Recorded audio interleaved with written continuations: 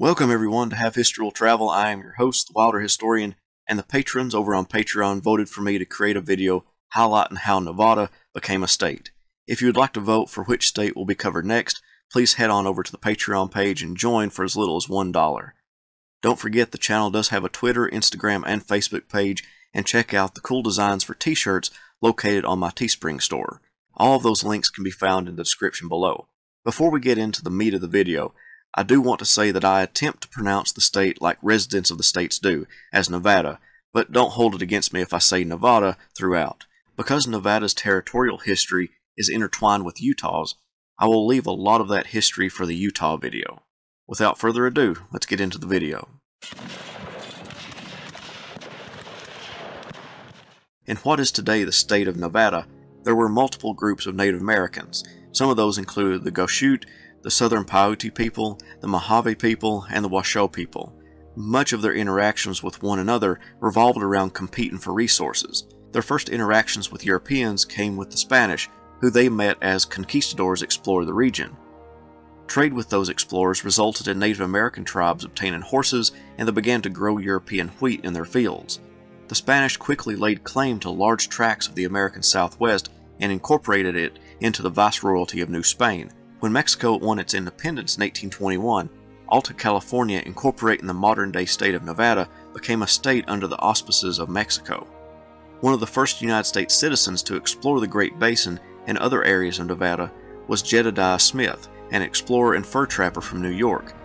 His detailed accounts helped foster further exploration and settlement of those areas. The territorial expansion of the United States led to the Mexican-American War, which saw the United States acquire nearly half of Mexico's territory, including Nevada. The land would fall under the name of the Utah Territory and operate within that territory for the next 10 years. In 1847, before the Mexican-American War concluded, Brigham Young and the first group of Mormon pioneers settled in the Great Salt Lake in the modern-day state of Utah. It was the Mormons that set up the first government for the territory, with Brigham Young becoming its first territorial governor in 1851, with the capital at Fillmore, named after President Millard Fillmore. The Mormons formed the state of Deseret and applied for statehood into the Union, but two things held back that state from entering the Union: the sheer size of the proposed state and the fact that the Mormons practiced polygamy.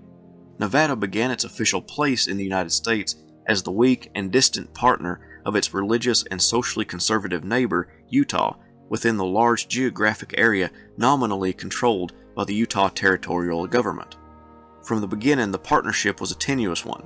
In order to establish operational control over the entire region, Brigham Young and his Mormon followers sent pioneer parties to establish communities within Nevada. The large distance from Salt Lake, conflicting life views, and the difficult conditions they faced led to frustration for both Mormons and non-Mormons alike. Unified communities committed to the Utah cause never really formed within Nevada. Instead, Mormon followers felt isolated from the core of the religious movement and activities in the Salt Lake area. Whereas non-Mormons argued that their views and interests were misunderstood and unrepresented at such a distance and across such cultural divides. In the territorial government of Utah, Mormon leadership in the Great Salt Lake area tried desperately during its time as a territory to hold on to Nevada. Nevada early on even attempted annexation to California. Fearing the division of the territory, Mormon leaders addressed representation from Nevada to give that region a say in territorial matters. Making things more difficult for the Utah Territory was the attacks by Washington, D.C. Utah fought them politically and sometimes physically over disagreements over polygamy and other issues. The Mormon settlers in Nevada slowly began to stream back toward the Salt Lake area, leaving a non-Mormon base as the population in Nevada. The Comstock Lode, or the Lode of Silver, found near Virginia City, Nevada, brought a lot of settlers into that region of the Utah Territory, and with the growth of the population, Nevadans saw an even greater ability to break away from Utah. Nevadans had developed a different identity than the other people in the territory. They were too far away from California to consider themselves Californians, and they were opposed to the religion and lifestyles of the Mormons, so they drew on their Americanness. On March 2, 1861, 2 days before Abraham Lincoln became president, Nevada was able to petition Congress and achieve territorial status by breaking away from Utah. However, its small population seemed as though it would be a long time before it could reach statehood. Lincoln would appoint James Warren Nye, the friend of Secretary of State William Seward, as the territorial governor, and the territory secretary would be Orion Clemens, the older brother of Samuel Clemens, also known as Mark Twain. Mark would accompany his brother west and act as his assistant. The country was embroiled in the Civil War, and Nevada's statehood came directly from that conflict. Lincoln, knowing about the mineral wealth in Nevada that could help pay for the costly war and needing another anti-slavery state to help push anti-slavery legislation through Congress, pushed for Nevada's statehood, even though it only had around 10,000 people and it needed 60,000 to achieve statehood under normal conditions. In September 1863, the territory of Nevada democratically let the people of the territory vote on whether they should seek statehood. About 3/4 of the 8,162 voters agreed to seek statehood. In the same year, the U.S. Senate voted to enable Nevada, Colorado, Montana, and Nebraska to write constitutions for statehood, but the move for enablement languished in the House. Also in 1863, Nevadans rejected their first drafted constitution, chiefly because it included taxation of the total assets of mines rather than merely their net worth. The Constitutional Convention would assemble again and address concerns stemming from Nevada's past. They agreed on a 6-month residency in the state in order to attain full state citizenship. Such barriers are consistent with attitudes formed out of early concern about being dominated by another group. Nevadans had experienced efforts by Utah Mormon settlement parties to swamp the democratic process in their communities. Once they had succeeded in forming a separate political community, one can assume that they did not want to lose it to a coordinated immigration effort from without. Nevadans were slow to extend operational rights to minorities and excluded groups.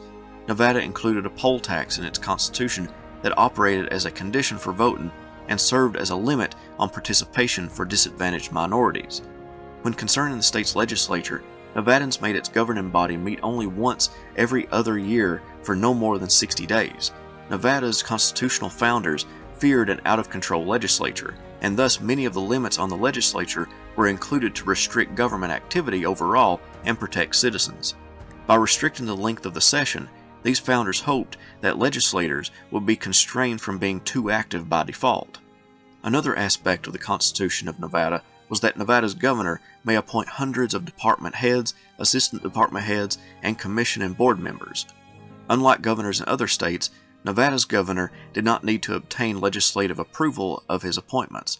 Because of their short biannual sessions, politicians and voters alike recognized that such oversight was unworkable. One aspect that demonstrates that this Constitution was a product of its time is the Paramount Allegiance Clause. Within their Constitution it states, "The paramount allegiance of every citizen is due to the federal government in the exercise of all its constitutional powers as the same have been or may be defined by the Supreme Court of the United States, and no power exists in the people of this or any other state of the Federal Union to dissolve their connection therewith or perform any act tending to impair, subvert, or resist the supreme authority of the government of the United States. The Constitution of the United States confers full power on the federal government to maintain and perpetuate its existence, and whensoever any portion of the states or people thereof attempt to secede from the federal union, or forcibly resist the execution of its laws, the federal government may, by warrant of the Constitution, employ armed force in compelling obedience to its authority." When one remembers that Nevada came into the Union as the Union was fighting itself, one can understand why that clause was present in their Constitution. Congress was already ignoring the population qualification to bring Nevada into the Union, and it demonstrated its gratefulness. Its connection to the federal government stems from its link to the broader interests of the country when it became a state, anti-slavery legislation, and voting power for the Union cause. Throughout the late summer and early fall of 1864, Nevadans, Congress, and the President were in a hurry-up mode to complete the necessary steps for Nevada statehood. A copy of the entire new Nevada state constitution was even wired to Washington, costing taxpayers $3,416.77 to satisfy the necessary deadlines.